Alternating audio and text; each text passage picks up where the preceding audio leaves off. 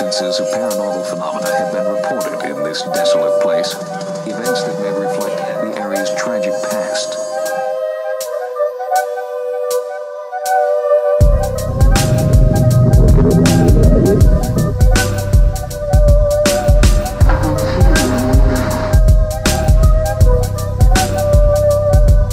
Whatever they are, whatever you call them, ghosts, spirits, shades, specters, apparitions, there is not a corner of the world they do not inhabit.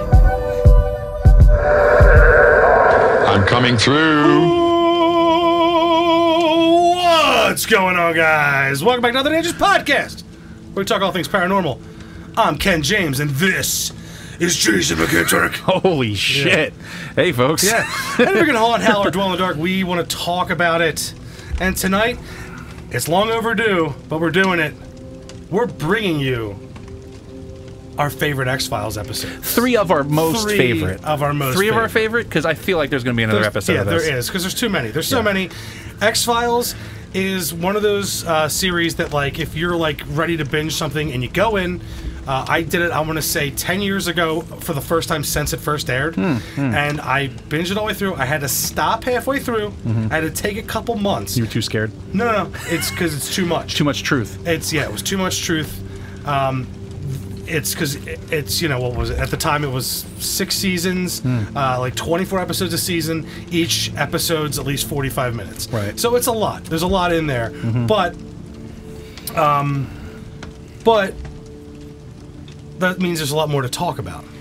Oh, for sure. And there's a lot more jelly in those donuts. Hell yeah, lots of jelly donuts over here. But were you more of a fan of, like, the mythology episodes or the Monster of the Week episodes? Very good call. All right, so here's the deal.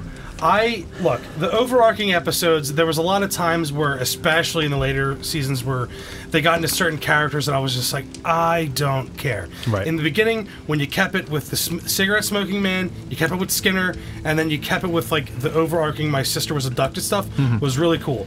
Then they started to get into stuff where it's like, all right, you guys are just like, there's like this indestructible... The black ooze. Yeah. And there's this alien hitman, like, all this kind of stuff that was like, all right. Shout out to Shao Kahn. Right, exactly. The dragon, as they call him. But yeah, no, creature feature episodes were always the best. The creature of the week, the monster of the week, that's where... Spoiler alert, all three of my picks are Monster of the Week episodes. Beautiful. I guess mine would be too. Yeah. But mine, I decided to go with kind of like different vibe of each. Oh, yeah. But yeah. Look, the creature feature, monster of the week, ghost of the week, those were the ones. Oh, right? and they're awesome because they're unconnected. So if you didn't know anything about the series, you could just jump in and watch this episode. There will be a little bit of Smoking Man, a little bit of Skinner in there, right. but you're still going to be like, oh, okay, that must just be his boss, and then you just, you're down for the monster. And I want to shout out, because Skinner, Mitch Pileggi, is like the unsung hero of this show. Mitch Shocker Pileggi? Good call. That is Shocker, isn't it? It is. Wow. Finger looking good. Right.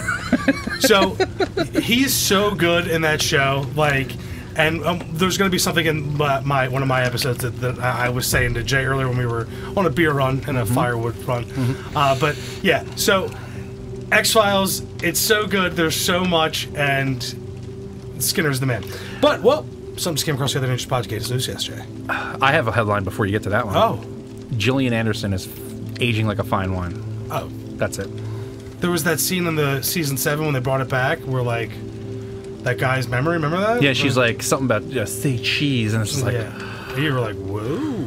I was like, all right. I had that poster, too, back in the day, the Rolling Stone cover, when she's with the creature of the Black Lagoon. Yeah. You're like, oh, Scully, oh. Yeah. Agent Scully. If you were in my house at that time, 13-year-old, 14-year-old me was like, oh. Yeah. Good. Nice. Anywho, this just came across the other Dangerous Podcast news desk. It's another haunted headline.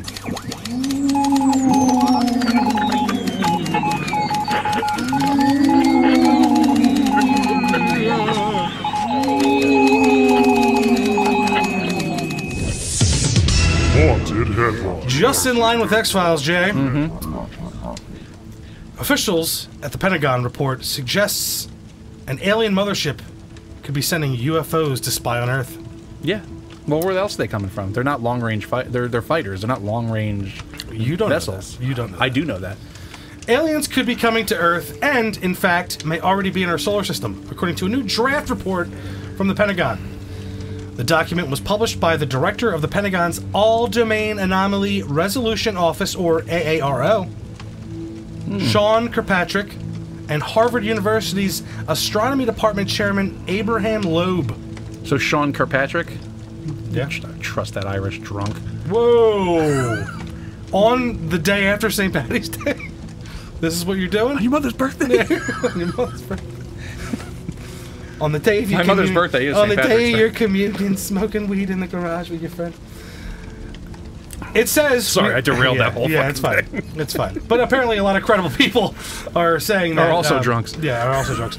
It says we may soon see extraterrestrial life visiting Earth via smaller probe-like spaceships, like Tic Tacs and things that we're already seeing that we're shooting down. All right, I don't... Yeah. So, no. Not that sort of probing. Think more like smaller, explorative vessels. The draft document focuses on the physical constraints of the unidentified aerial phenomenon, or UAPs, as they're so called now. So in other words, a spaceship and other foreign celestial objects. Quote, an artificial interstellar object could potentially be a parent craft that releases many small probes during its close passage on Earth, an operational construct not too dissimilar from NASA missions, the report reads. These dandelion seeds could be separated from the parent craft by a tidal of gravitational force of the sun or by a maneuvering capability. The AARO, established in July of 2022, is a branch of the Pentagon that is responsible for tracking unidentified flying objects in the sky, underwater, or in the air and space, or in a combination of all three of those. After all, who knows what these funky space dudes get up to on these days? I don't know. Here's what happened. Fitzpatrick, whatever his name was, got wasted and watched Independence Day. Stop it. Yeah. No. Yeah. No? No. All right. No. There's that. We had that one craft that we saw that was blocking out the one star. I'm just talking about the mothership thing. Yeah, well, there It was just that sounds one. like Independence Day. Look, Independence Day, Star Fox, 64, Fox. remember? Yeah. When they took the whole Independence Day crash, remember? Yeah. Remember that scene? That was sick. That's all I'm saying. Anyway, maybe they did. Maybe they didn't. But Pentagon's saying it, man. It's here now. Pentagon says a lot of things. It's true. And it just says the Pentagon. What does that mean? Did the building say it? Good. Okay. You know. What's your fucking deal, man? Because there's only one camera angle from that gas station when it says that it hit the Pentagon. And, you know. And that was the financial department. Exactly. where All the money files, went to, files were wiped out. All You the know? money went. Yeah. I feel like Fox Mulder would have been all over that. Oh, yeah. And then Scully would have been like, Mulder. Yeah, like, this is you're crazy. And he's Yeah. like, you fucking saw it. Like, He's like- yeah. I feel like, before we get into our episodes, like, a lot of times, too, like, the whole, like, you know, Sherlock Holmes, Watson dynamic, that whole, like, skeptic, believer part. Like, I love how so much of the time, it's like Mulder, like, holding back, like, are you fucking kidding me? Yeah. He's like, didn't you just have an alien baby last season? Yeah. Are you out of your fucking mind? Yeah. Like, wise up, Toots. Yeah. Like, You're the reason why Deep Throat's dead. I watched the funeral from right. Yeah. Right. So, man, the X-Files, Jay. Mm-hmm. Do you remember your first like the first time seeing hearing the music? I remember the commercials when they first started showing before it aired, and I sat and I watched the first episode. I've been a fan since day one. This came out at the height of now, and I should say the height of the paranormal craze. Yeah. I feel like these and the ghost shows informed each other. Yeah. Like. Right. You can't. It's almost like a chicken and the egg kind of scenario. Like Yes. which came first? Yes, a lot more ghost paranormal shows came. Like Sightings is a direct byproduct, exactly. Yeah. Of X-Files. However, I feel like X-Files kind of like they really just they were in this like this stew together, and they just kind of fed off of each other. And the magazines, the books. I remember going into you visit the mall. I would go to the bookstore, look at all the paranormal books, the alien stuff, and it just everything that was coming out at that time took the aesthetic of the X-Files, the opening scene. I feel like the opening scene was the big, the opening credits, excuse me. Yeah. That whole thing kind of like informed it all, because then like Sightings kind of looks like it. Well, because it has like it's like the possession. Yeah. Alien abduction. Yep. Paranormal Activity. Yep. And then they even remember when Sightings got their second. They got their second theme song, and it sounded more like the X-Files. Yeah. So, because Sightings first started out, it was just like Sightings, and then there was nothing, and then they had their original sounds like. Which one fucking came first? And it's almost like they were like birthed together, because do you remember Friday nights on Fox, Channel 5, where we live, you'd get X-Files, and then it was like 4 episodes. You know, it was probably even more. It was like it was episodes till I passed out of Sightings. Right. And it was like, dude. Yeah. And if I'm not mistaken, I think Thursday nights. Sorry, I just. Could you put on Pure Moods while you're at it? This was on Pure Moods. That's how big this was. Yep. Yeah. You had the Return to Innocence. You had, and then you had, like, yeah, not a party mix though. But it was just this. No, it was just this. It was just this whole song. I know. And also Tubular Bells from from The Exorcist. Yeah. That CD. First of all, that CD. All right, I don't think millennials listen to this. Yeah. That or Zoomers. No Gen cats, Z. for real. Yeah. Oh God. I mean, we're not bussing. No, we're not bussing for real. Dude, that CD that was another thing that you had to have. That was like that was like part of like the collection. Like if you were hanging out, like that was in the rotation. And then Thursday nights, if I'm not mistaken, was Unsolved Mysteries. So like you had this like going into the weekend, Thursday, Friday, and then Saturday you would get I think they did a rerun of X-Files, or like another one that was not in, like they were telling the story, right? So like let's say they were midway through season 3, you'd come on Saturday, they'd have a couple episodes from season 1 or season 2. So like it was so popular. Right. And then what, Millennium came after that? The one with Lance Henriksen? The other Chris Carter show? Yeah. Oh man. Doesn't matter. We'll go into that at some point. That came after. Like there was this whole like the paranormal thing was really kicking off, and it was awesome because it spawned this podcast. Right, it did, and we were. I remember. I'm the youngest of 3 brothers, so what we were watching was never my choice. You know, I had to wait for people to be out of the house, and I'd be like, you know, I'd look around like, you know, I have the remote. You know, like, but yeah, we didn't. I remember. To this day, I was in the car. For some reason, I was the first kid in the car. We're going to pick up the brothers somewhere else, and my dad had to stop at ATM, and he was like, "Oh, that reminds me. There's a show, X-Files," and he's like, "There's this episode, blah blah blah," and coincidentally, my hometown, the episode, there's a segment where it takes place in Ben Salem. And that was the first episode. He was like, "We're watching it tonight. It's going to be on," and that was it. That was it. Yep. That was fucking it. Yep. And then I also remember there was in the comic store they had an X-File. The comic book came out right around the same time, and the comic had Mulder and Scully, and then a picture of one of those gray aliens, which was like right off the cover of Communion. Apparently, we got that whole story wrong, right? Communion. Yeah. Apparently. So some jagoff on YouTube had something to say that we got the facts wrong. The facts wrong on Communion. Outer Space guy. Okay. Do me a favor, call Christopher Walken and air your grievances to him. Yeah.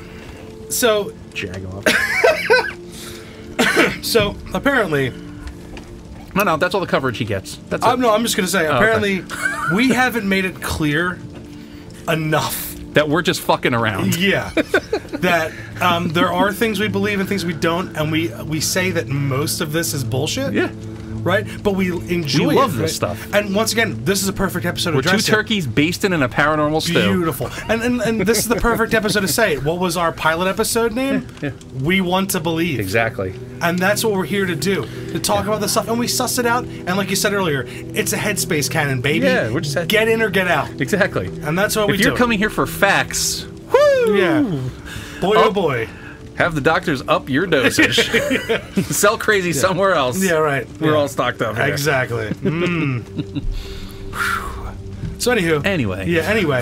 So I saw that picture and on the comic book cover, and I was like, oh man, because that would scare me back then. What's the X-Files? And my dad, was also way. I'll tell you.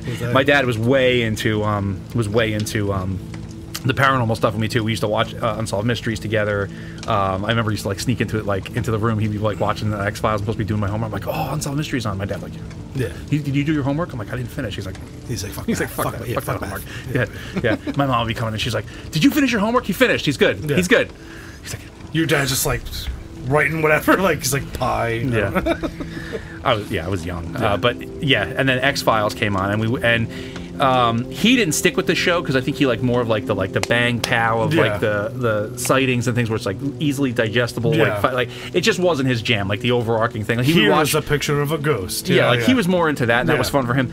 But I stuck with X Files, and the kids in school that I was friends with, we all stuck with X Files, and like it was just like, you know, every Monday morning or whatever it was, we were like, oh dude, you know, fucking Yeah. and it was just good shit. But Yeah. I also went off the deep end with it and was like, you know, just like you, reading the books all the time. I always had some kind of paranormal thing in my book bag, and you know.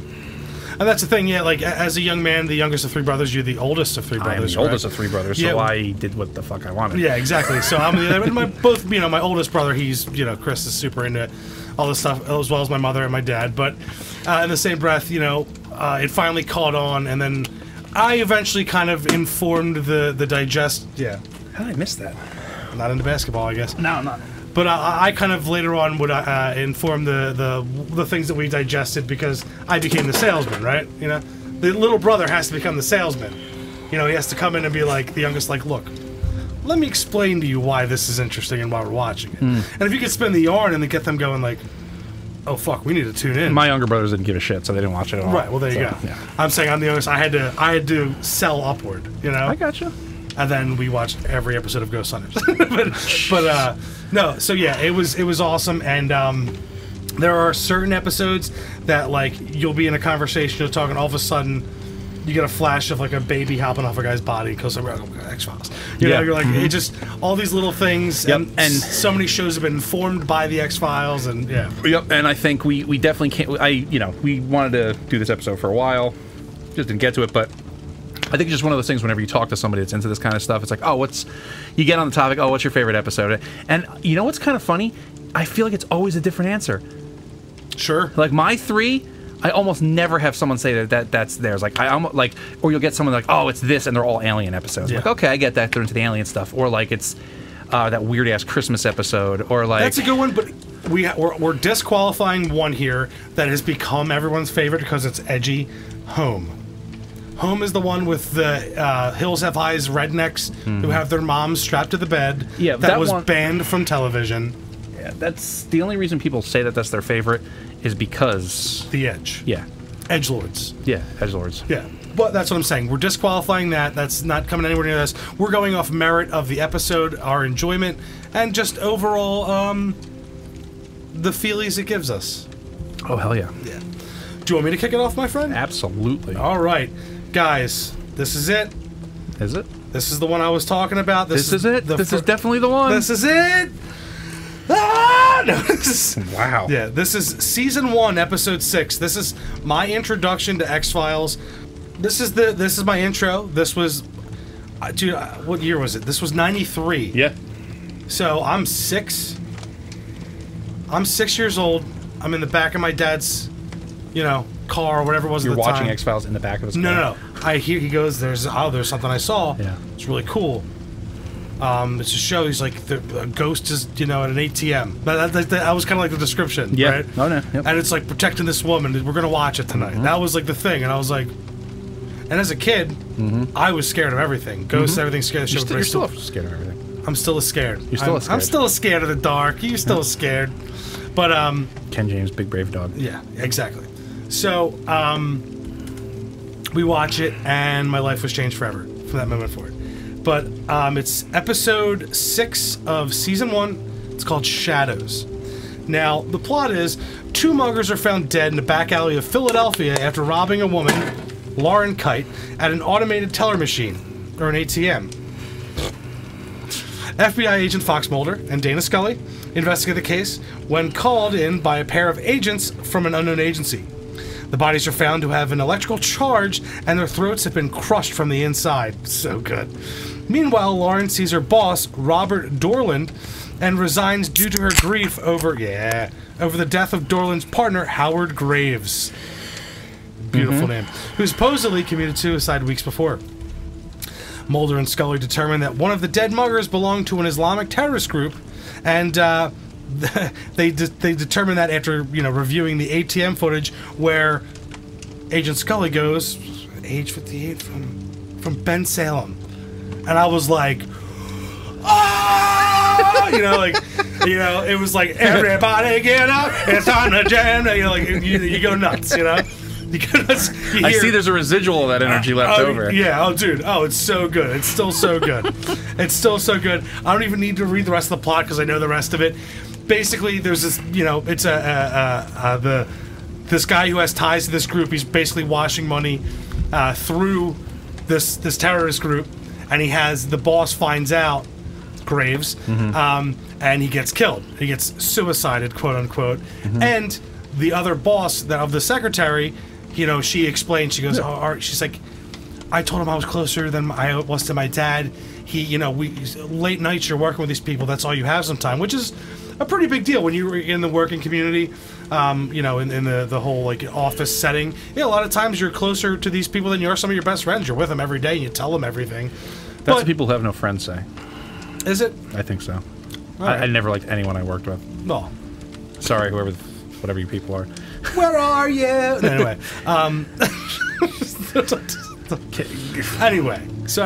so basically, the ghost of her former boss and best friend starts protecting her from all these people trying to kill him. It all culminates in a scene because Mulder, of course, is like, I think this is telekinesis. He's like, I think she's, doing this. Yeah. And Scully's like, Fox. Mulder. Yeah, she's like, Fox. Like, no, that's not real. And, she's like, he's the accomplice. He faked his death. Yeah. And then he's like, no, Scully, that's not how it goes. Yeah. He's like, And she's like, he's like, you know how hard it is to fake your own death?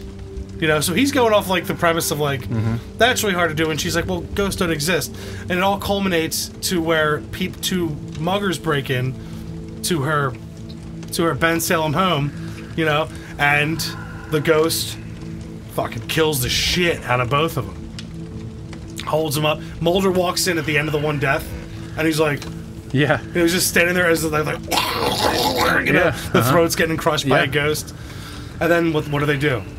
They have to cleanse it, cleanse the whole thing, and hope that it's like, you don't have to protect this chick anymore. No, if they bring out the sage.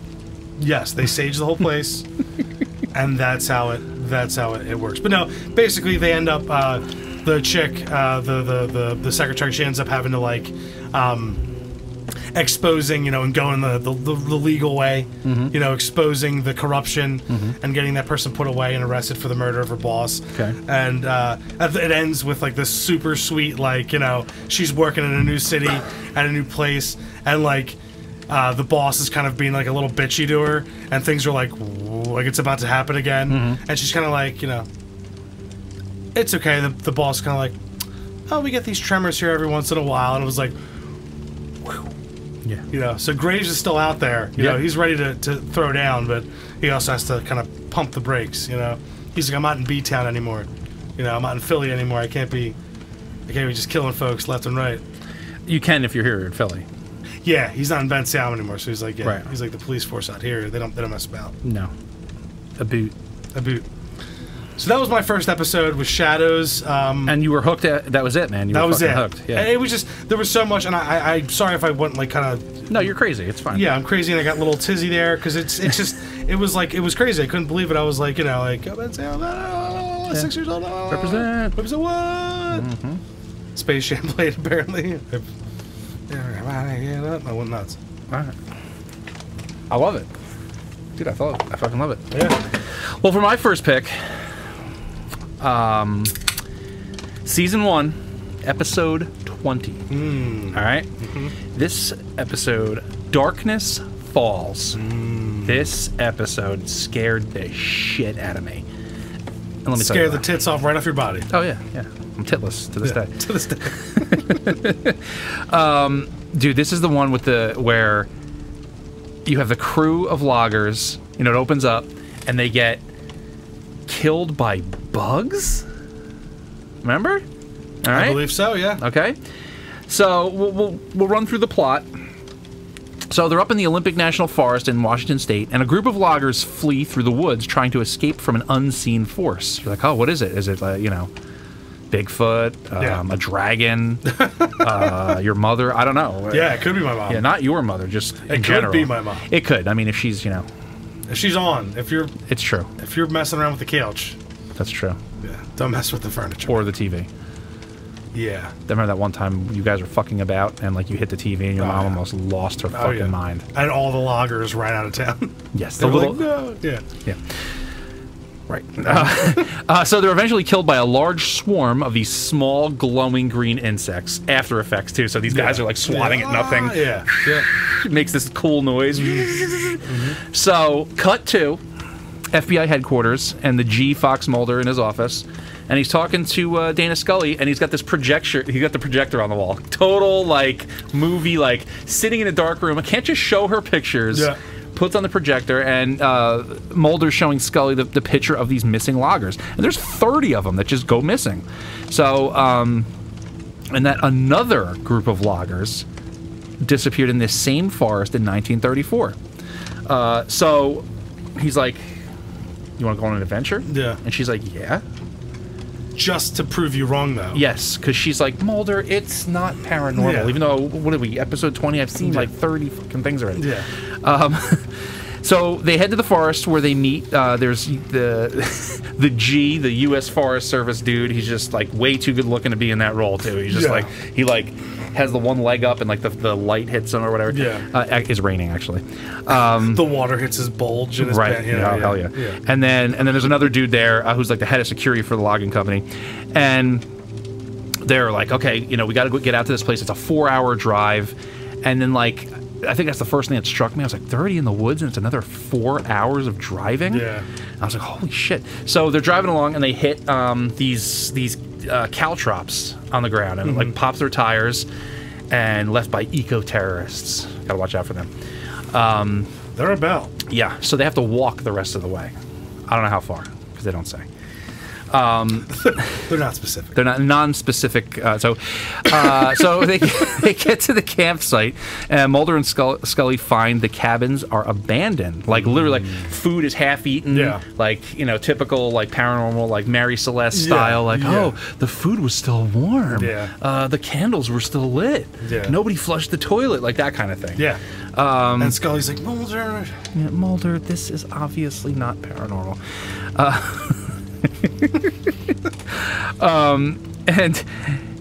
And then all the communication equipment is destroyed. The Thing. Wilford Brimley's out there. Or The Shining. Actually, there's an episode that I was going to do. I think is it Fire? The episode where it's The Thing. It's the exact. Right. I forget which. Anyway, I forget the name of it.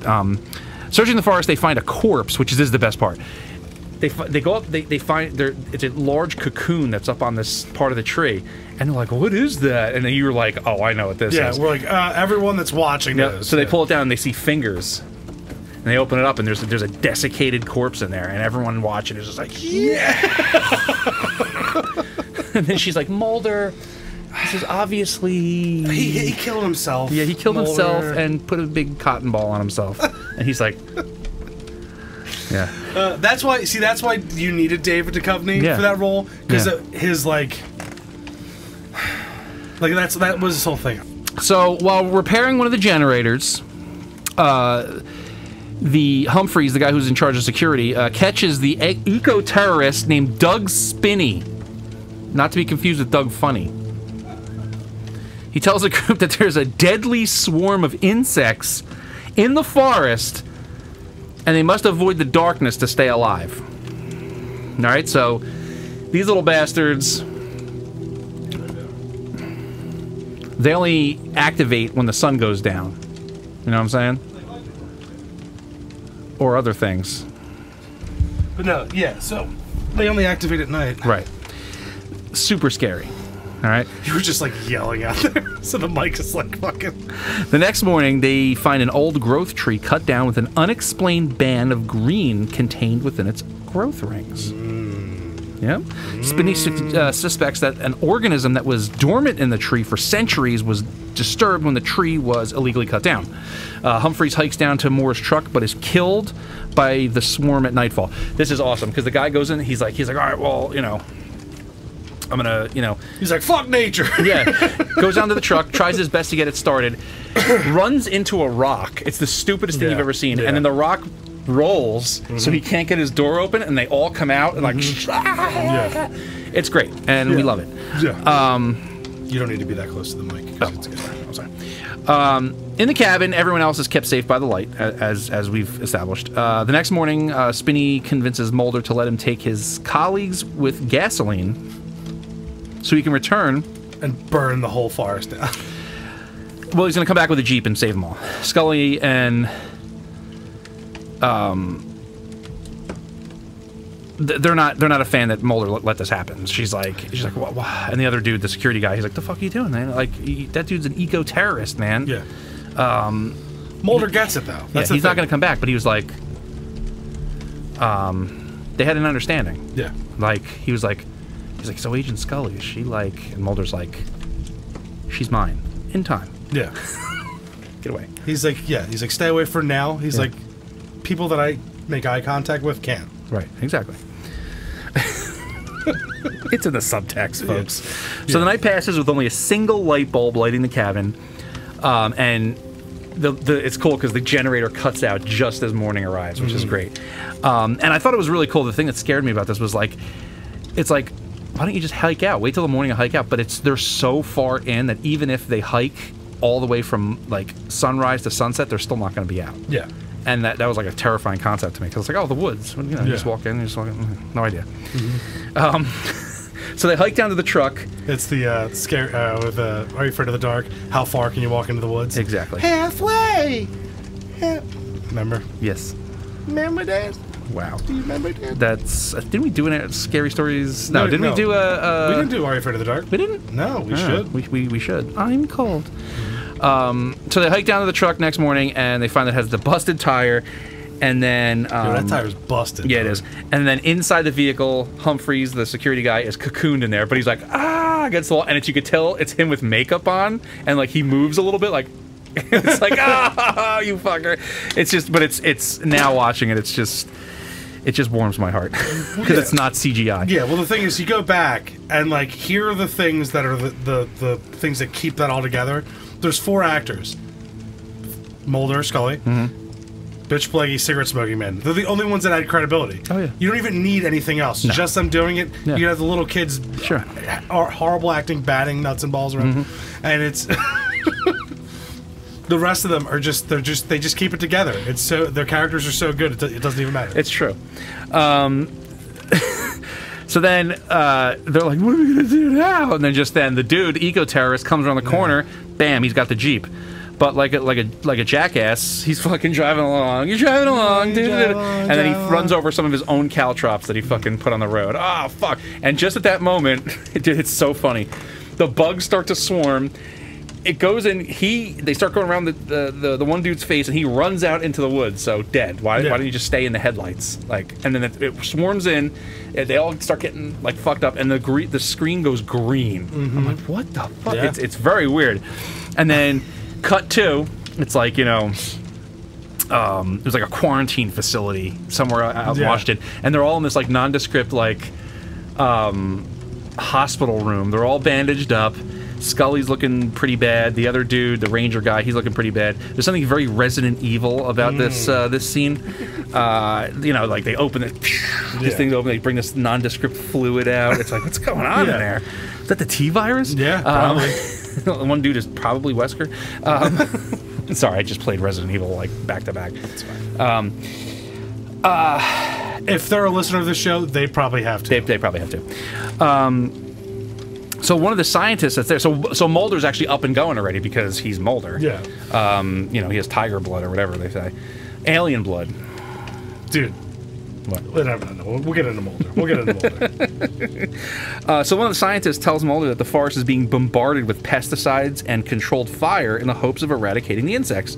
And then Mulder asks the scientist what will happen if the efforts fail. And then the dude turns like robot and he's like, that is not an option. Anytime there's a government dude, and it always talks like that, that is not an option, Agent Mulder, and then just turns and walks away. And Mulder's always just like, Yeah, he's like, oh. And then written by Chris Carter. And it's such a good episode because it's like, it has your little, like, he gets in trouble with Skinner in the beginning, and then, like, you know, but it's classic X-Files, and I love that, once again, we were talking before, it's that that creature feature, you know, monster of the week kind of thing, where it's like, it's awesome, but it's not, you know, it's not tied to the first 2 episodes before, and then, like, they leave you on a cliffhanger. Like, it's just, boom, here's the monstery thing, we kind of bring it to a kind of conclusion, we get out, but it's, you know, they got that 42 minutes to make it happen and get in and get out, and it's, I love it. Yeah, and that's one thing that kind of, like, for all its faults, X-Files, you know, did a great job of doing the overarching... What's that? It has no faults. Okay. You saw the movies. So I'm talking about the TV show. Okay. What movies? Even the TV show, like, there was a lot of parts to in the overarching story. I'm kind of like, like I said, the unstoppable alien hitman. But, like, there's certain parts where I'm just like, but it always found a way to bring you back. And it always found a way to, like, really, you know, really get you back in with a good old-fashioned, oh, what the hell is that, you know? Not in the movie you're watching. Oh, that's Dick Warlock. Yeah. He played Michael Myers in part 2. We're watching Season of the Witch. Yeah, Halloween 3 is on Imagine going through life with the name Dick Warlock. Fucking awesome. I could tell you that I'd be in a better station of life than I am now if that was whatever he drives. I imagine it's like a hot rod or a Trans Am. It has to spit fire from the, you know, from the engine and the front. Yeah, she plays from the front too. Sorry. No, it's fine. It's fine. We're just having our antics. We did our last episode was a remote episode.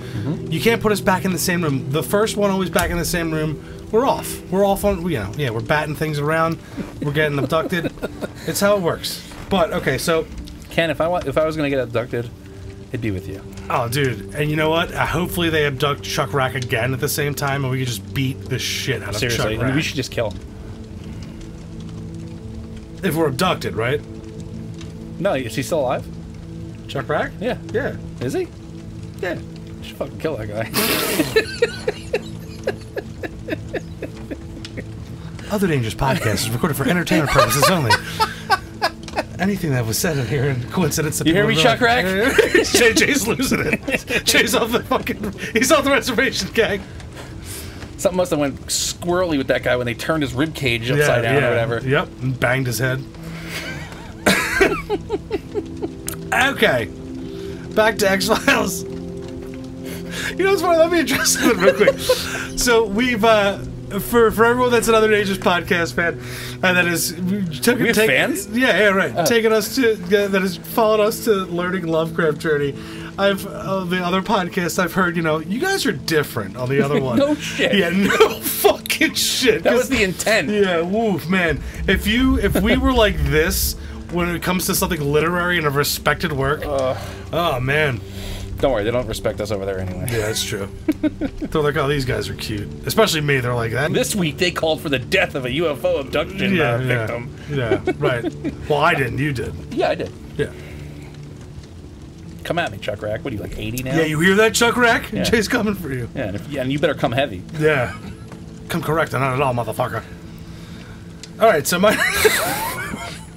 next episode, it's called Pusher. It's the 17th episode of third season, so season 3, episode 17. Now, this one I liked a lot. It was very different than the other ones. And it involved some of our favorite stuff with Japanese warrior culture. Remember that? Do you remember that? I do. Sorry, Okay. I'm just killing Chuck Rack. Yeah, I saw you. Your eyes were like glazed over, and you're sorry. Yeah. So this episode,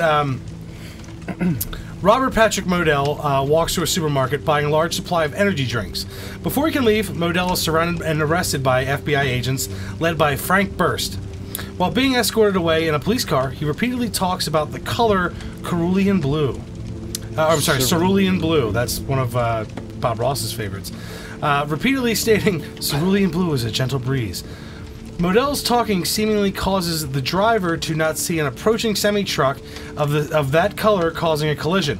Modell escapes after the driver unlocks his handcuff before dying. And that, I love that in the interview when they're talking, like the leading police guy there, he's like, yeah, with his dying breath, with his like brain bashed in, he crawls over to Modell and unlocks his handcuffs. And they're like, did he know him? Like what? They're like, he was dying. No. But Burst, the only surviving agent of the crash, tells Fox Mulder and Dana Scully about the pursuit of Modell's nickname Pusher, who has committed a series of contract killings over the past 2 years, making the act appear to be suicide. Mulder spots the word Ronin written at the crime scene and tracks down Modell's classified advertisement in a mercenary magazine. I love that scene because he flips the thing and he goes Ronin, and he explains to him what it is, and then she's like, well, what are you trying to tell us here? He goes, I can tell you what magazines are on the back of his toilet. And he drops the American Ronin magazine down, and it's like a woman with like an American flag, like bandana. Woo. It's so good.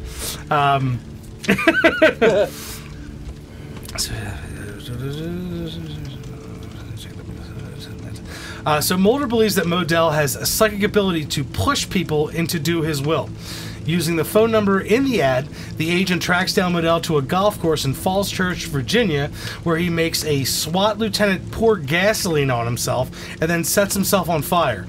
Mulder finds Modell exhausted in a car nearby, arresting him. And if you see that scene, he's sitting there, he's like, and like Mulder's up on him, like looking at him like, Jesus. And he's like, I bet you $5 I walk. You know, he says that when he's like doing that, and Mulder's like, all right, motherfucker, and like arrests him. So agents raid Modell's apartment, but find it empty. They find cans of protein drinks in the refrigerator and medicine for epilepsy. Mulder suspects that a brain tumor has given Modell his psychokinetic ability, but that using his power is physically exhausting, forcing him to consistently consume energy drinks. Mulder believes that he is dying and wants to go out in a blaze of glory.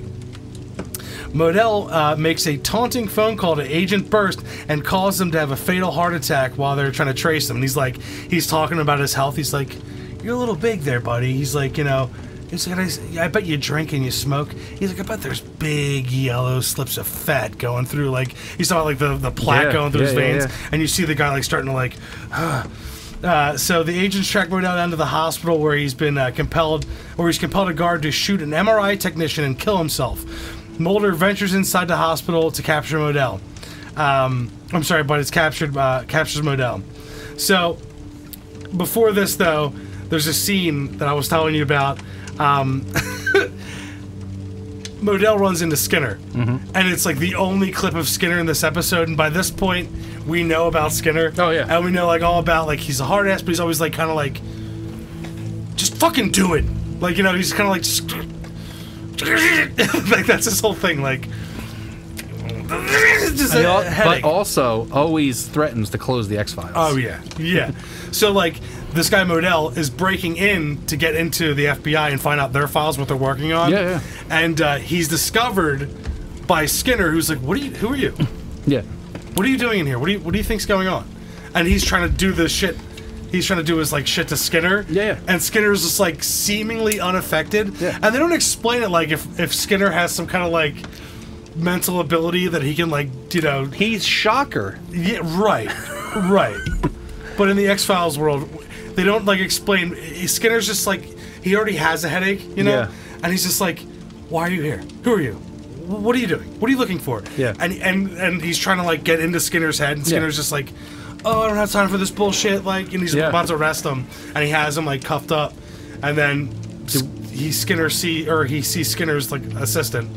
Oh, he's like, oh, you're gonna get me out of this. He's like, he's the one that beat you. He's your abusive boyfriend. And she like pepper sprays him, and she's like apologizing to Skinner, and Skinner once again is just like rubbing his temples. Like, hold on a second. Did we just confirm that Skinner is Psyduck?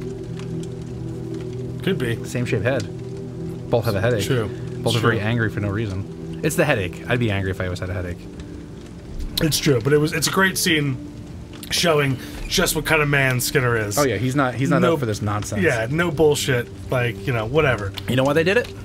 I'll tell you why they did it. Because if if he became like influenced by that psychic paranormal stuff, he'd be a believer. Right. And then his you know whole shtick is gone. Yeah, he wouldn't be effective as that character anymore. But he has to also have a stronger resolve. Yeah. Than any of them, because he has run-ins. Yeah. There's a couple episodes where he's like, yeah, like it's like, why are they showing him with his shirt off? Yeah, it's because like it's Skinner, dude. Like he's a physical and a mental specimen. Horace Pinker. Shocker. I know what Horace Pinker is. Fuck, that movie messed me up as a kid. I think we should just do an episode on Shocker. It's a great movie. You just want to talk about it Wes Craven's Shocker. You don't even want to do the X-Files episode. Yeah, I'm flipping the table now. Yeah, so 1990. You're like, New Line Cinema released. Director of later on Smoking Aces, main actor in this movie. But no. So anyway, okay. After that scene, finally, he's held up in a hospital, and Pusher is set up, and Mulder's like, "I'm going in." Mm-hmm. Mulder's like, "Nah." He's like, "I know," because after the court case, when he gets off, he walks up to him and he's like, "I believe you owe me $5." And he pulls out the $5 and he goes, "Your shoe's untied." And he looks down, and Mulder goes, "Now how do you do it?" You know, he's like, "I made you look. Now how do you do it?" Like, because he knows he's got something going on, and it's one of those cool things that Mulder does because he's a bad motherfucker. Yep. He's like the John Wick of the paranormal. No, that wasn't. Well, who would we say Mulder is? He's the Fox Mulder. Anyway. No, he's the Sherlock Holmes of the paranormal. Yeah, but isn't sure? Okay, yeah, right. But no, there's no paranormal. It always turns. It's like it always turns out to be not. Paranormal. You're right. You're absolutely right. But anyway, so Scully, after Mulder goes in to confront Pusher, because he's a bad motherfucker. Yeah. Scully finds the two sitting at a table with the dead guard's revolver. Modell forces Mulder to play Russian roulette with him. Despite Scully's pleading, Mulder pulls the trigger first at Modell and then himself, the hammer falling on an empty chamber both times. Modell then makes him aim the gun at Scully. At the last instant, Scully sees a fire alarm in the mirror and pulls it, breaking Modell's concentration. Mulder instantly switches his aim to Modell and pulls the trigger. The bullet is fired, and Modell is severely wounded. Later, Mulder and Scully visit Modell in the hospital, where he's lying in a coma from which Scully predicts he will not awaken before his brain tumor kills him. Mulder surprises her by revealing that Modell's brain tumor was operable all the time. Or all the while, but he refused to have it removed, even as his health deteriorated. Scully asks why, and Mulder repeats her earlier assessment of Modell, that he was always a little man, and his physical abilities made him feel big, or his psychic abilities made him feel big. So it was like he could have had the brain tumor removed, and they tracked down like the medicine that he was taking, and they're like, oh, he's fighting his cancer and all this stuff, and they find out he could have had it removed all along. Yeah, but it was like John Travolta in Phenomenon, but inoperable. Why did you bring that movie up? I don't know. Why did you say that name? Martha. Save Martha. But no, yeah, so I loved that episode. It was cool. And you get that Russian roulette episode where, like, you get Mulder walking into basically, like, the quote-unquote burning building, you know? It's Mulder walking face, just, I'm going in to face this, because he's so mad he can't figure it out, right? Yep. He's like, what is it? What is that little thing that he can do that we can't? Yeah. Hey man, Mulder's on a journey. He was. He still is. Yeah, he's out there. All right, so my next pick, also from season 1. Whoa. Episode 3. Squeeze. All right. This episode is amazing. First, I'm going to say only because, not only because, I don't know what I'm saying. It is amazing because of the actor they chose. So you have the character of Toombs in this, played by what's his freak's name? And he's a freak. I'm gonna tell you why. The reoccurring character Toombs. Is it Glenn? No. Give me a second. And this guy, he's been.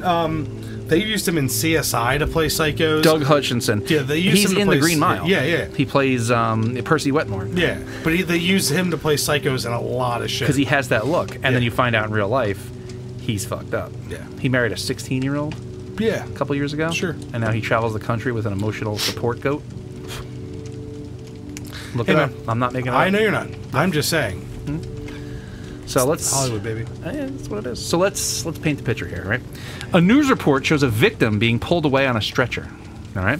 It is revealed that a serial killer, having murdered over 30 people, is on the loose in a Los Angeles suburb. A television repairman with a pronounced limp named Horace Pinker. Oh, I'm reading the wrong thing. I'm gonna need you to take a 5. Okay. Take a 5. Mm-hmm. We're gonna cut recording. You're gonna come back. I'm not going anywhere. In Baltimore, business George Usher arrives at his office building. He is watched from a storm drain. It's the yellow eyes. I love it. Yep. By someone who then infiltrates the building by climbing through the elevator shaft into the ventilation system, kills Usher, and removes his liver.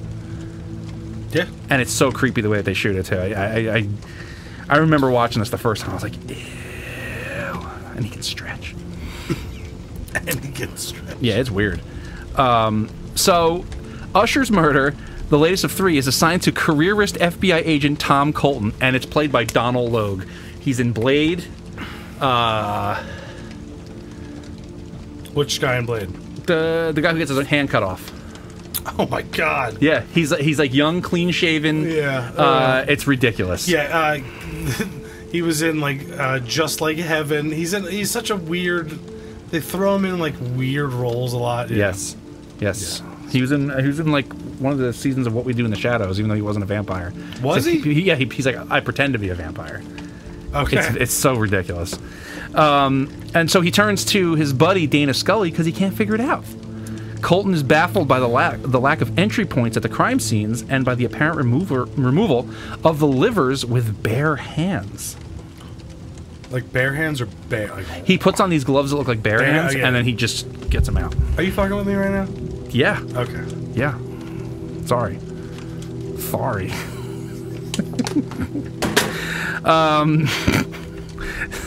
Wow. We have derailed. We have. We have derailed. We have. Leave this in. So Mulder notes their similarity to earlier murder sprees from 1933 and 1963. At the scene, he notices an elongated fingerprints on the air vent. That's like, whoa, these fingerprints are way too long to be normal fingerprints. He's like, Reed Richards? They're like, he's not real. They're like, we're not real. Yeah. It's weird. Which he finds to be similar to some documents. You just turned my mind into shit. Multiverse. He finds to be similar to some documented in the X-Files. He concludes that because 5 murders occurred during the earlier sprees, the investigators should expect 2 more. He's got his finger on the pulse.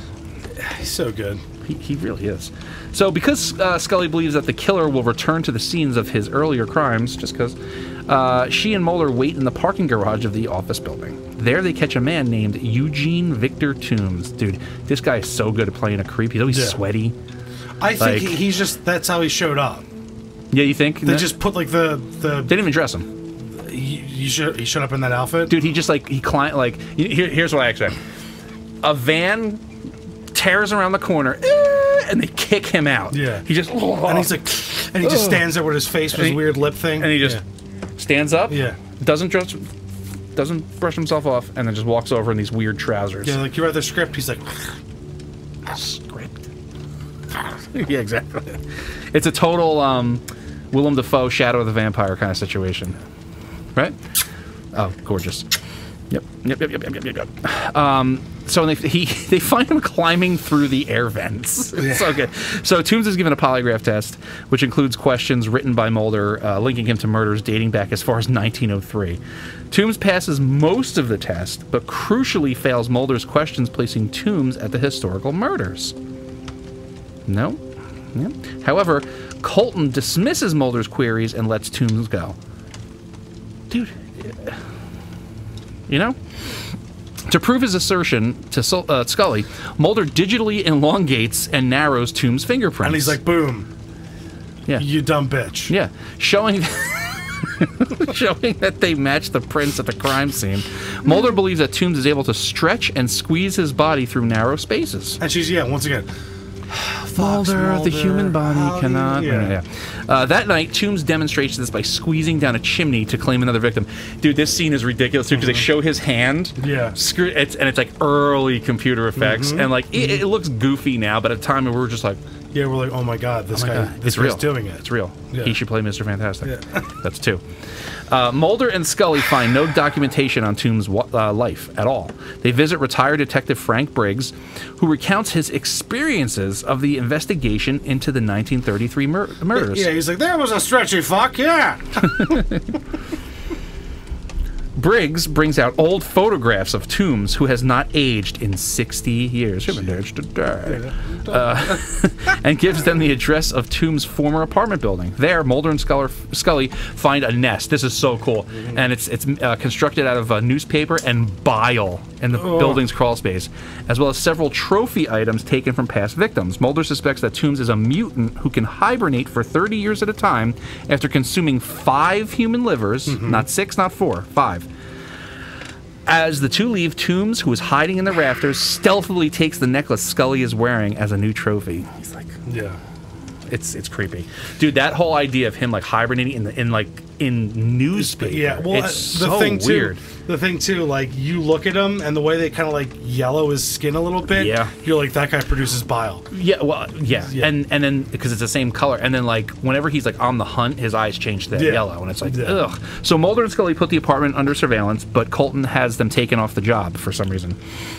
Mulder finds Scully's necklace in Toombs' apartment and tries to call his partner, but her phone line has been cut. This is a creepy fucking scene. Toombs breaks into her apartment through a tiny air vent to kill her. He's like, essentially, he like unscrews, like, it's so silly, but scary. But Mulder rushes there and apprehends him first. Toombs is put in an institution for the criminally insane, where he begins to build another nest using newspaper. He's just like very slowly just licking it, throws it in the corner, licks it, throws in the corner. It's so creepy. At the institution, Scully informs Mulder that medical tests on Toombs show an abnormal skeletal and muscle system, and a rapidly declining metabolism. When Toombs is given food through a slot in the door, he stares at the thin slots and grins.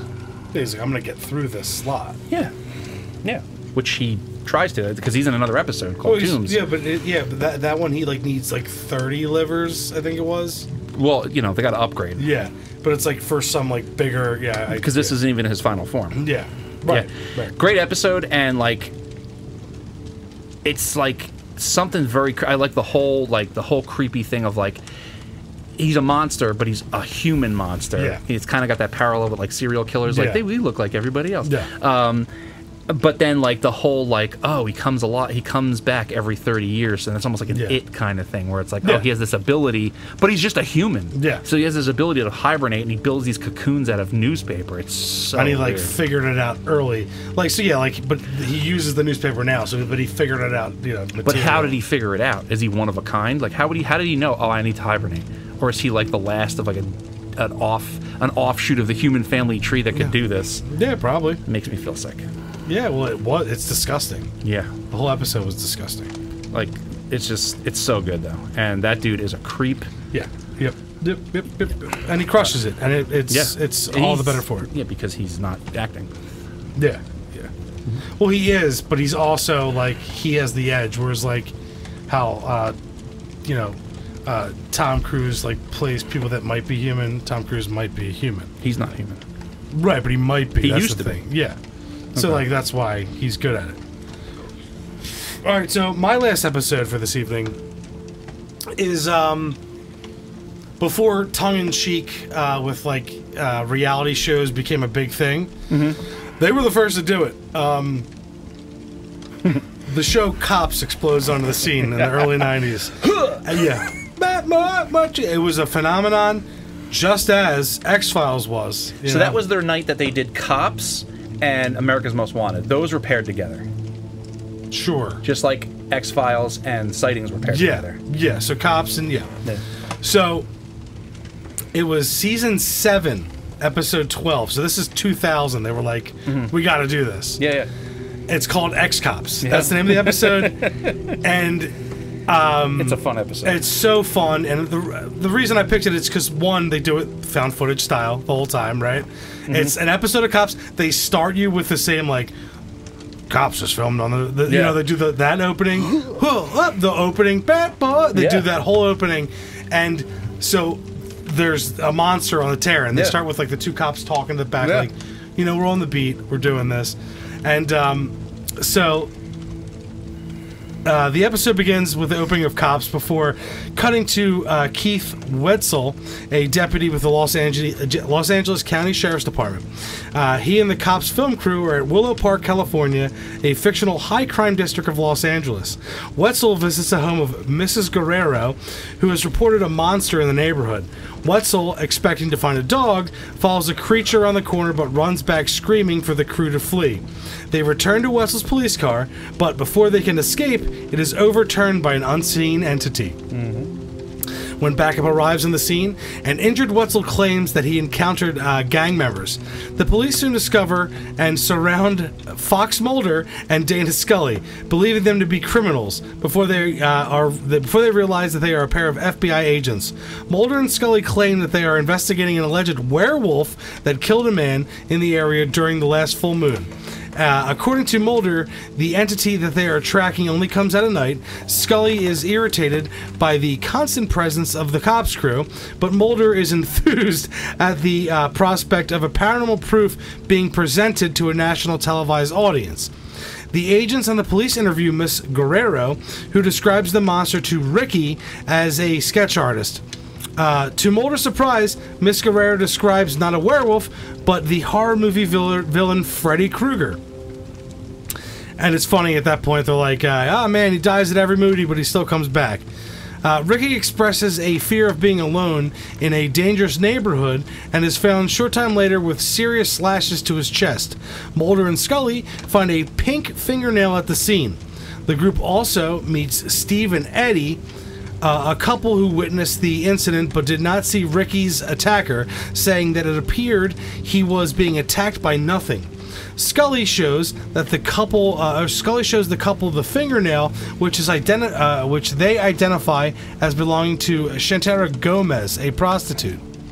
When the agents track down Shantara, whose face is pixelated, she claims that her pimp attacked Ricky and fears that they will kill her. She pleads with the agents for protection. Mulder and Scully have Wetzel guard Cantera while they assist the police in the raid of a crack house. The two are drawn back outside when Wetzel encounters the entity, wildly shooting at it. Inside a police car, the agents find Shantara with her neck broken. When Mulder questions Wetzel, he admits that he thought he saw the Wasp Man, a monster his older brother told him about when he was a kid. Though other deputies express skepticism, an officer finds flattened bullets, indicating they physically impacted something, though no trace is found of what they struck. Mulder formulates a theory that the entity changes its form to correspond with its victim's worst fears. Wetzel, Ricky, and Cantera all express fear shortly before their run-ins with the entity. It was visible to them, but not the others. The agents think that Steve and Edie might be the entity's next targets because they were in the vicinity of Ricky's attack. They head to their house, only to find the couple in the middle of an argument, and it's hilarious. Yeah. He won't make love to me. After Edie expresses fear of separation from Steve, the couple reconciles. Based on this situation, Mulder proposes that the entity ignored Steve and Eddie because they did not exhibit mortal fear. Because they're like, we've been living here so long, no one will force us out of there. Mulder believes that the entity travels from victim to victim like a contagion. It's just so cool. At his request, Scully performs an autopsy on Shantara's body at the morgue. During the procedure, a conversation between Scully and the coroner's assistant causes the latter to panic about a hantavirus outbreak. The entity suddenly kills her with a disease. When Mulder discusses the death with Scully, he realizes that Wetzel is in danger of being revisited by the entity. The agents and police return to the crack house where the entity has trapped and injured Wetzel in an upstairs room. The agents are unable to enter the room until dawn comes, when the entity disappears and spares Wetzel's life. After the incident is over, Scully expresses her sympathies to Mulder that being filmed by a national television crew did not provide the public exposure to the paranormal phenomena that he had hoped.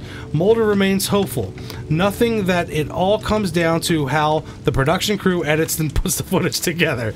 So it was tongue-in-cheek about how Fox, does their shows and everything and make things entertaining. But there's certain points in that episode. Oh no, it's hysterical. Yeah, so when they finally, at first, Mulder's kind of all about it, and he's talking about the werewolf, and Scully's like, Mulder, what are you doing, this and that? And he's like kind of going with him. He's like, no, they need to see this. They need to hear about this werewolf, and everyone's kind of laughing. But then it cuts to the clip after the first back for the commercial, and it's in the back of their car, and he's like, yeah, on the job, and he starts doing how they do, and she's like kind of responding the same way, like, yep, doing it.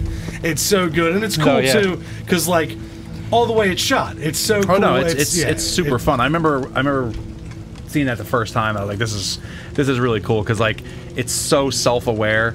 And it's so of the time, because Cops was so big. Yeah, it's good stuff. I really like that episode, because it also was it was a breather too. Because I want to say what it was 2000, so it was heavy into the final arc. Yes. Doggett was already there and all this stuff. Yeah, no, so it was a good breather, because they were getting very heavy with the X-Files, mythos, if you want to call it. So good pick, man. Thanks, man. Yep. All right, well, for my last pick, this is my favorite episode of The X-Files. My absolute favorite. Season 2, Episode 2, The Host. Holy shit. First of all, I don't think they recaptured the monster-y-ish-ness, whatever you want to call it, of the monster in this episode. I feel like the creature in this one, the design and the makeup artist, I think it was like they mistakenly fell into how good it was. Sure. Because the layers of the mouth, if you still look. Yeah, you can see the guy. The back layer, though, but it still looks good. And the layers, the way they did it, it was like, that was one of those things. Or just truly inspired. It's really good. And the story itself is so tight. Yeah. So let's get into it, because this literally is my favorite episode. So it opens up with this Russian freighter off the coast of New Jersey. So right off the bat, I'm like, yeah, it's not the Bigfoot episode, or the Jersey Devil, because that episode was shameful. I remember that's in season 1. That is season 1, yeah. And it's like episode 4 or something. Yeah. And I remember watching that. I was like, not my Jersey Devil. It's like, where's the monster? They took her germ. I'm sorry. It's so bad. Yeah. So, start off, New Jersey, where I'm from. A crewman trying to fix the ship's toilets, right? Yeah. And you got all this, Dimitri and Yvonne going back and forth, whatever the fuck. And, there's all this shitty water, and it's just like, oh, God. And he's trying to eat, he's fixing the toilet, and he gets pulled into the septic system, right? And the guys are like, flush the tags. And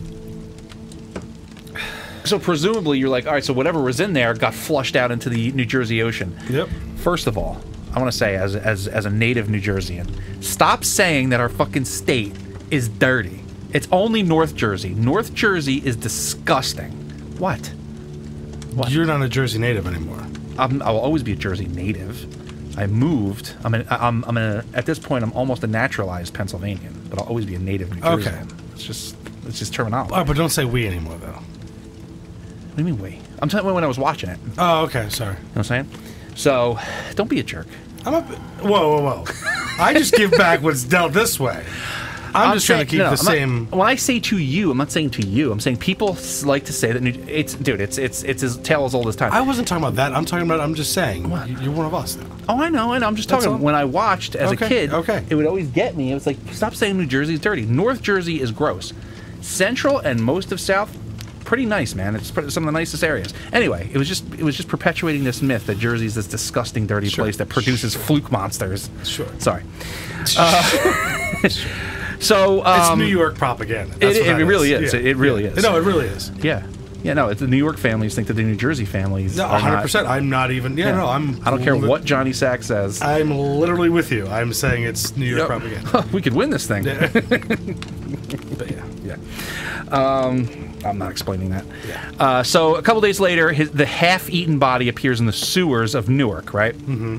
So Mulder is assigned the case and visits with the detective, and then he's being showed the body, and he gets pissed because he thinks Skinner's just giving him these bullshit assignments now that he's been trying to like blow the whole thing open. So this one is great because it's a monster feature, but it has quite a few ties into the Mythos stuff. Right. So he walks in on Skinner, which it's like, oh, you sure you want to do this, pal? Because Skinner's like 8 feet tall, like lightning bolts are coming out of his eyes, like he's fucking crazy. Can you stop? What? Lightning bolts are coming out of Skinner's eyes. Sorry. He's the man. I know, but like, stop with the shocker. Stop trying. That was the one takeaway that I got throughout rewatching it again. How much that Skinner is the unsung hero of that show. Oh yeah, I mean because I they turned it love around. They turned it around later. You find out he was protecting Mulder, and then like don't they kill him? I forget how. Yeah, I gotta go back, but it's been like I said, it's been 10 years. Right, so he's pissed. He's going off this wild goose chase. He's like, I'm tired of your this hullabaloo. And then like he walks in, there's like a whole table full of people in there. They're like, why don't you come in here, Agent Mulder? Tell us how we're wasting our time. Yeah. And like he's like, why are you gonna do me like that, Walt? Yeah. And Walter Skinner. So whatever, he sends him back out, and he's like, okay, whatever. He's like, oh, the X-Files are closed. Does the whole thing. So that night, Mulder is talking to Scully late at night. He's like, yeah, what up, girl? What you wearing? Yep, the lights coming through the blinds. Yeah, what that skin do? What up? Yeah, he's like, I'm gonna leave the FBI. She's like, Mulder. She's like, the FBI doesn't exist. She goes half limp. Mulder. Yeah. Horace Pinker doesn't exist. All right. No, it's all right. Scully performs an autopsy on the criminal's body, which is actually pretty fucking cool because they have like those guts look pretty fucking real. That was ballsy. They wouldn't do that on TV now. Like like I would be surprised if those are molds from like an actual corpse or some shit. They actually pulled that was a real body. It was a real body. Yeah, they were like, it was Fox in the 90s. Yeah. All right. That was the alien autopsy. That was the actual. Don't. You're gonna break my heart. Please stop. She performs this autopsy, and then she finds, he's got the Russian Cyrillic tattoo on his arm. She's like, And so she takes a picture, and then all of a sudden she sees movement in the organs, and the little thing pokes it. She grabs it, and she's like, oh, what the hell is this? And she pulls a fluke worm out of his liver. It's pretty fucking gross. Yeah. Yeah. So, cut to, we're in Newark. Yeah, we are. In the sewer. Because, New Jersey's disgusting. Yeah, it's all sewers. New York or Jersey is all sewer, apparently. I mean, North Jersey is. Sorry. So, city worker gets pulled underwater again. He thinks it's a python, right? And then he's in the doctor's office. This is great. He has this nasty, so he gets bit. He's like, oh, I think it was a python. Pretty sure it was a python, right? And then they show the bite on his back. It's like, it's got like it almost looks like a compass rose, like on his back. Yeah. And it was the two weird, dull yeah. that apparently lock it and gum. The two sloth teeth from Goonies. Yeah, it's all good. So she's examining his back. She's like, you're gonna be fine.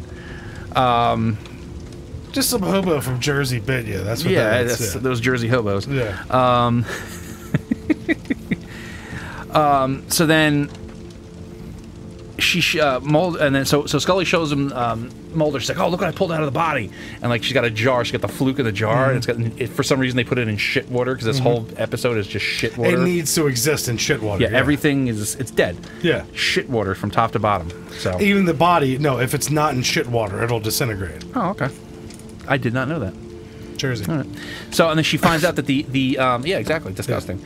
Yeah. So the bite wound on his back matches the bite wound of the fluke worm. So they're like, ugh.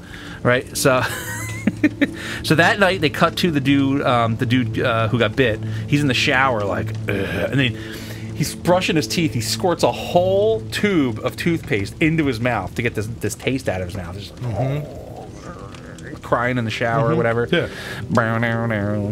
Wait, that's a different something else. Big Red, a whole pack of Big Red. Plunger on the face. I know. Finkel, I don't know. I almost figured. Yes, yes. So, and then he's like, oh god, he's sitting in the water and like you see him start to like puke or whatever, and he pukes up one of these fucking fluke worms and he dies in the shower. Yeah, that's what would happen. I would die if that happened to me. I would. Yeah, yes, you would. Yep. So then, this is the funniest thing. Then they cut to Mulder visits the sewage plant again, and then they're just like, hey, we caught this thing, and they catch it, the fluke man, and he's just like, they have him locked up. He's like it has no sex organs. I'm like, dude, the government would be here for this. Yeah. Well, I love that. Like it has no sex organs, and Mulder's like, because I tried to fuck it. Yeah. He's like, I tried to bat its stuff And it around, fell off. and there was nothing there. No, he did, and it fell off. It fell off. Yeah. He's like, now it has no sex. Yeah. organs. He's a savage. You can't. It's the Mulder 90s. could do whatever. I wouldn't care. They could say that Mulder did whatever. He had a I'm like, cell phone with an actual antenna he had to pull out. Remember those? Yeah. I had one. Yeah. 4 AA batteries. Ugh. Yeah, you like that? My kids don't believe me. They're like, shut up, Dad. Yeah. They're like, yeah, whatever. And you're like Gandalf. They're like, oh, and then you had your wizard staff, and you had to use magic to. That would mean that they actually enjoyed like Lord of the Rings and actually knew what the fuck I just it meant was. like it's like they hear that and they're like, wizardry. Oh, the Iraqi battery. It's the same thing. Interesting. It's the same thing. All right, shut up. Tell us more about Shocker. You fuck. Okay. Skinner's coming up. No, don't. So back at Quantico, someone slips a newspaper article under Scully's desk, and enabling her to identify the original body. Mulder and Scully meet at the processing plant and observe the fluke man. Going forward, he is the fluke man. Yeah. Skinner wants to prosecute the creature, but he decides to electrocute. I'm sorry, and subject it to a psychiatric evaluation with electricity. Wait, I'm sorry.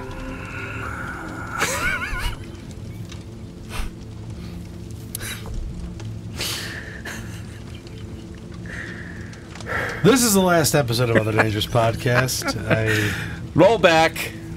Okay, so Skinner wants to prosecute the creature and subject it to a psychiatric evaluation, which is kind of weird because you think they'd want to like examine it. Forget its mind. Yeah. This thing would be locked up so fast. You think though, but here's the kind of guy Skinner is.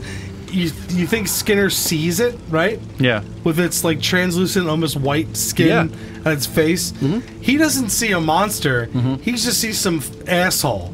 Yeah. He's like, hey, asshole. Yeah. You're gonna pay. What you did. But it's funny because they use this as an inroad for like Skinner. And he goes to Mulder. He's like, "This would have been a great X-file if they were still open." Yeah. Yeah. Mm-hmm. Mm-hmm. It's shocking, truly. Yeah. So Mulder insists that the death could be. I fucking hate you. I love you. Mulder insists that the death could have been prevented if the X-Files had remained open, but Skinner implies that the decision came from higher up the chain of command. Oh yeah. I hope the Smoking Man is in this one. I hope so too. Yeah. He is. He's in the background. Yeah. That night, while the unrestrained Fluke Man is being transported by van, this is so great. Unrestrained, some dude just in an ambulance. Oh, we're just taking him on a road trip. Like, yeah, yeah. Transported. It kills the driver, who is the dumbest guy ever. Mm-hmm. Mr. Stash gets out, gets his thing, doesn't see it in the back. I don't see it. Guess I better climb in. Yeah. Then they cut to far shot, and then they show the fluke creature crawling into the closest porta potty. Yeah. Gross. To get back into its shit. Poopies. It loves poopies. It loves poopies. Yeah. Yep. So, it hides in the porta potty, and then, dude, fucking, the dude shows up with like the porta potty cleaning thing, and he's like trying to suck, do this hard motherfucker. He looks like Terry Funk from the WWF in the '90s. It's awesome. Hell yeah, he looks just like him. Yeah. He got the cigarette. He got the shitty gloves on, but he's smoking the cigarette, touching it to his face. Yeah. This episode is all about poop. It's kind of weird.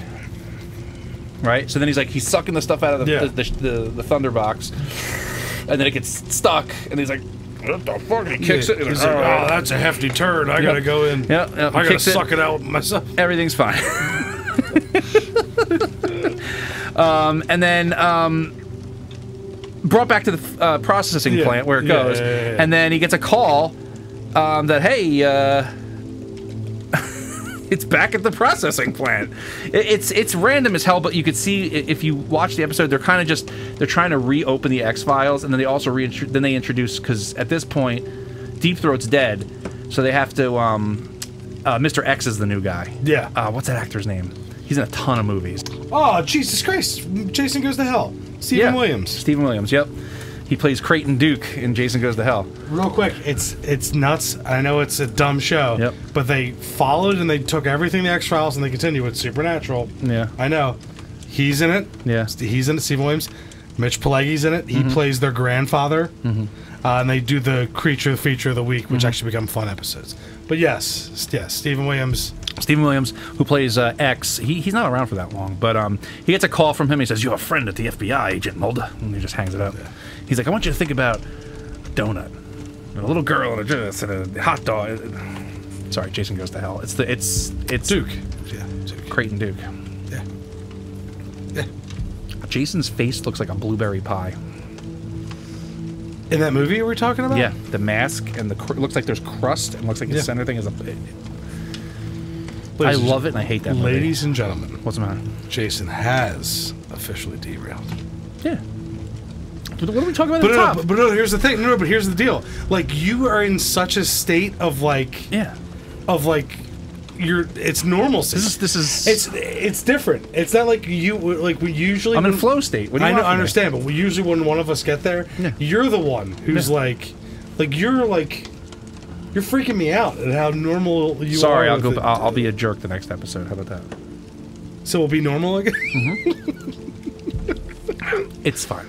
Oh, there it is. I love you. Yep. I love you too. Yeah, you better be fine. So he gets this call. He tells him he's got a friend, and that the X-Files must be reopened. Right. So Scully tells Mulder that the fluke worm she discovered is a larva attempting to reproduce. The fluke man is spotted in a storm drain overflow as Mulder and the other dude, Charlie, the guy who worked at the plant. Just some plant. Some plant jagoff. Pulled underwater by the fluke man. Mulder saves him, apparently killing the fluke man because he slices him in half in the door, Yeah.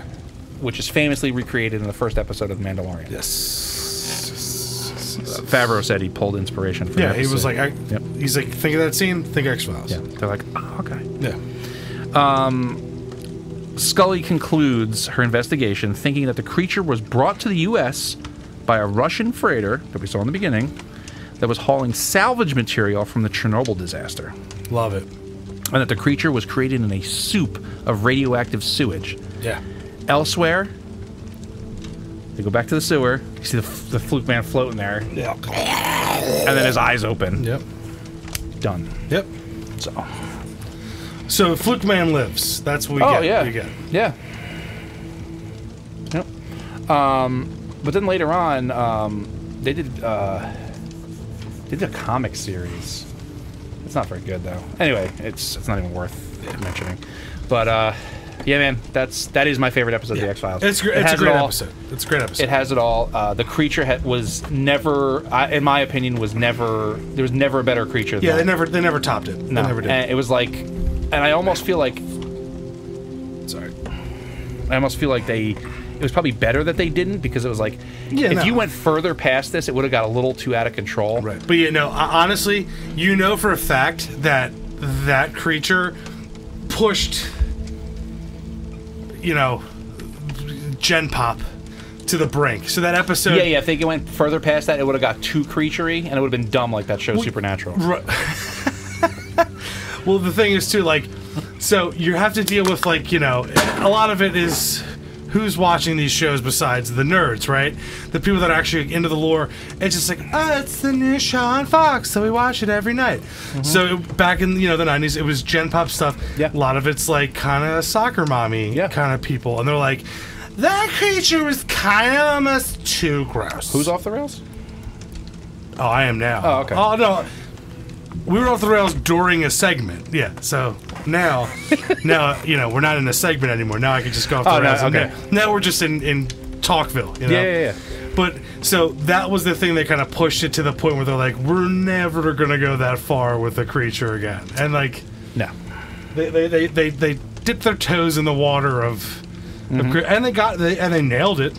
No, it's And they great, nailed it. and I think, and it's good that it was a self-contained episode, Yes. because if it wasn't, if they were like, oh, there's fluke creatures all the time now, they would have fucked themselves. But Yeah. I really like the episode because it has that really cool adventure. They adventure in that filthy place called New Jersey, and then they go adventuring in the filthy so-called Garden State. Anyway, but no, I love it. It's got all the good FBI fun stuff. Yeah. Skinner is on fire. He's electric. He's pure Yeah. electric in that episode, and I just Look, I love the movie Shocker. I do. why do you keep bringing it up? It's me. It It's is. me. It's me. Ken, it's fine. It's It really is. yeah, there we go. There's my guy. But yeah, so all right, so this is our first episode of our favorite. We got a little wacky because you know we're back in the room together. Here's a question for you, though, buddy. Sure. Yeah, let's hear it. If you had to put your money on him, all right? Fox Mulder versus McCready from The Thing. Stop. It's two different things. No, it isn't. It is. Take a little sci-fi away from McCready. Take a little of the real worldishness away from Fox Mulder. Put them both in Antarctica or some shit. Mulder visits the Antarctic. He's there. Dark Knight Rises. Yeah. An immovable object meets a unstoppable force. I think McCready would beat the fucking balls. Fist off fight, of him. yeah, of course. But I thought we were going mental acclimate. Like we're going, because why would they be fighting? I'm just saying, let's if they came up with a thing where they kind of had to, like, I don't know, let's say McCready knows about the thing, right? He knows about the thing. It's afterwards, Mulder comes up to her. We heard there was some kind of like situation that occurred up here, and he's like, I don't want to tell anyone about this because if it gets out, it's over. It would literally be one of the gifts of Fox Mulder doing like the head nod, jacking over, and walking away. Because Mac isn't. He's there like, get off my fucking rock. Like, what are you talking about? Okay, so let's, Kurt Russell's like that's so Kurt Russell wins. That's who's the winner. anything. Okay. Kurt Russell is. I just want to make sure. Yeah, no. Look, I love. The, So you're saying that McCready would have banged Scully first season? Would have taken like 10 seasons to get there. the alien baby was McGrady's. Fuck, that's right. Stop. Like, full pause, as the kids say. Look, no. Look, Fox Mulder, his tenacity and his, like, ability to see through different things and inquisitive nature, Yep. that's what is the full form of the character. If we're talking about McCready or Mac, if we're talking about him, Yeah. no, that's a force of nature that I'm going to survive. I don't care if it's an alien. I don't care what. It's cold. I got a flamethrower. I'm walking off this motherfucker. Whole different ball game. Right. Plus, it's Kurt Russell, and you know, everyone that is a follower of this hopefully knows at this point. Like, He's Kurt Russell. he's Kurt Russell. Oh yeah, I know. I'm just saying, like, those two characters, Yeah. they would just be friends, is what you're saying. They would fight a little bit and then be friends. It would be that mutual understanding. He'd have the They'd have Swisher the- sweet, you know, Yeah, cigar kind of in his mouth, and he'd look at him and be like, "Well, that's your problem." Yeah. And Mulder'd be like, jacket over the shoulder. Okay, I don't need to be here. This guy's got it. Yeah. Bottom line. Okay, I like it. I hope so. I like it. Second question. Sure. All right. Here's a creative writing project for you. Sure. If you want to take it. All right. So the dude that plays Toombs in that one episode. Yes. Okay. He was in The Green Mile. All right, which involves many scenes with an electric chair. Yeah.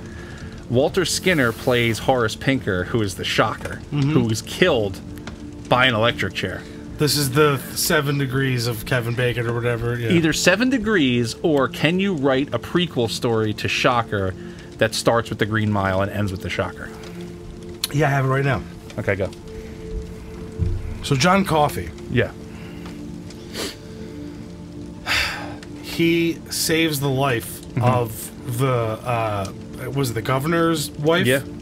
None of the warden's wife. Warden's wife. Yep. When they're there, like, don't touch all that. Yeah. Toombs is the grandson. Gotcha. So he gives him some ability, but because of so many generations removed, it's like corrupted now. I'm sorry, not Toomes. I'm sorry, Shocker. Oh, okay. I'm sorry. That is through marriage. Okay. So his ability, when he gets electrocuted, the force, the magic with the fireflies, Okay. it keeps his spirit alive and makes his ghost alive when they kill him because of John Coffey's magic that is passed down. Interesting. I like that was on the spot that you had that ready to go. Yeah. Well, I mean, I'm sure we'll circle back to this again because then I know like a couple days from now I'll be like, oh, I forgot about that episode, or I'll be watching it again. I'm like, oh man, I love this episode too. Yeah. So, yeah, we'll definitely come back to another one of these. But dude, love X-Files. It's pure '90s nostalgia, and Gillian Anderson is a goddess. Mm-hmm. Yeah, I'm with you. And David Duchovny's a goddess. Or God as well. No, he's awesome. I love what? David Duchovny and Gillian Anderson were the Vince Clortho and Zool of the 90s. Yes. Keymaster, Gatekeeper. Yes. They made it happen. I just, honestly, I do wish they made better movies. I just wish the movies were better. Yeah, the movies are kind of silly. I mean, we could even go into that and like just talk about just the movies. But there's some. The first one has its moments, but then what's the one with like the werewolves and stuff? I don't even know if there's werewolves. I remember something. No, I remember it was like people being frozen with like another thing, and it just like ends with them like on a boat rowing away. Is that what it was? Yeah, like at the very end, they were just on a boat rowing away. It's kind of weird because, like, as much as I do love the X-Files, like the movies would come on, and like by the time it was like half hour in, I'm just like, I don't care. Yeah, in the first movie, they made that joke about like, do you ever change facial expressions? That Duchovny was doing on his like talk show tour. Yeah, and he was like, she was like, do you ever change? And he was like, this is my scared face. This is my happy face. You know, they made that joke, and I was like, okay, it's we've hit that point. I'll go on record and say the movie Evolution with David Duchovny is better. Is a better version of the first X-Files movie. Kinda. Because it's the same thing. The worms underground, sure. form, and guess what? One has Dan Aykroyd. Yeah, it's kind of weird that they never had Aykroyd show up for an episode of the X-Files. But maybe he's just a lot. We love him, but maybe like people in the industry are like, don't invite him. I'll start talking about crystal skulls and fucking pussies. I'm not running down our boy. No, I know. I'm just saying if that's their stance on it, I don't know. I love me some X-Files, Ken. Yeah, I do too, buddy. I'm with you. I am very with you. It became it literally like any kind of show that does this kind of stuff. Yeah, this is what it is. It's the the monster of the week or the overarching story. They all get it from X-Files because X-Files was the one. Yeah, no, it certainly started a thing, and it certainly was the it was the show, man. And it harkens back to the era of when shows were events. Yeah. Now it's just like whatever. Yeah. Oh, here's a new show that premiered tonight on Amazon Prime or Hulu or whatever. Now it's just like. But back then it was, dude, Friday night, X-Files, don't bother me. Got to be in front of the TV by this time. And that's the thing, too, like, Mulder and Scully, like, even though we're joking around about how much we were like, oh, Scully. No, Scully was awesome. No. Like, Scully kicked ass. Oh, she had a character arc, man. Yeah. She started, I mean, yes, there were still times in the series where you were like, at this point, I think... This character would have made she would have rounded the corner, you know what I'm saying? Right. But... But there was also times too where you were like with Mulder, you were like, "Yo, chill, everything is in that." You're like, "Hold on for 1 minute." But they were both written really well and they were acted really well, and despite some of the reboots, if they make an actual movie, a final X-Files movie, I hope they do like something really cool with like supernatural stuff. Yeah, I think it's like I think government entwined bullshit. I think more culture has to occur, right, to have a show happen.